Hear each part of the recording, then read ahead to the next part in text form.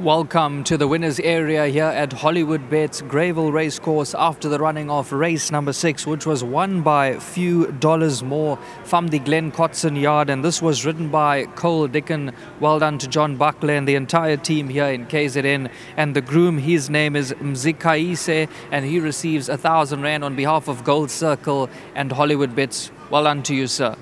Congratulations, fantastic. Okay, we're going to get the winning conditioner in. He's going to tell us more about this individual. If you draw a line through that run on the 8th of November, ever since he stepped up in KZN, he's been running really well. Yeah, obviously his last run, he got beat, I think, 3.5 lengths. His first run out of the maiden plates. I think the 14 was a bit too short for him. He didn't travel on the grass as easy as he does on the poly. So I think I think he's a better poly horse on the grass horse at the moment. Just well done to Glenn, to Stephen, to Higgs and Jigs, and to all others concerned. Thank you for the support, and to Hilton and World Sports Betting, thank you very much. At first glance, John, the form doesn't jump out at you, but when you dig deep, his runs on the poly track have been very good, and I saw him in the parade ring. I must commend you. He was beautifully turned out.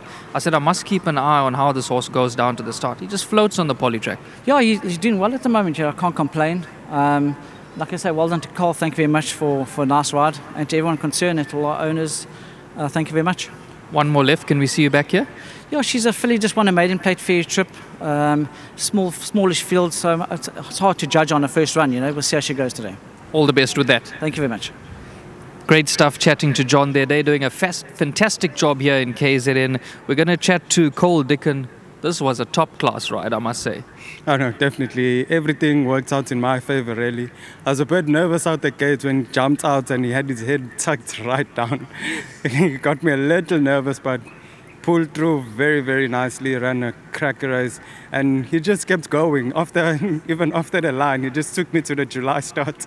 So I think we actually can go further with him. He definitely enjoys the distance. Can he be a little bit difficult sometimes? Not really, I wouldn't say. He's a very calm horse. I've never had a problem with him, really. Lovely stuff. I thought it was a great ride from you, the way he quickened up. And if I'm not mistaken, you got one more left in the last. I thought that had a chance. Yes, Angelic Ford. If she overcomes the draw, she's a big run in the race. You're riding exceptionally well, Cole. Keep it up and all the best. Thank you. Thank you to John for the help and support, and to Glenn for allowing him to put on. To all the owners, congratulations on the horse. And I know they almost got rid of him. So he's got a new lease on life on the poly track here. Oh no, definitely. And we can go further, so it opens up a lot of opportunity. Congratulations to the owners and my sponsors, winning form. Thank you. Well done, Cole.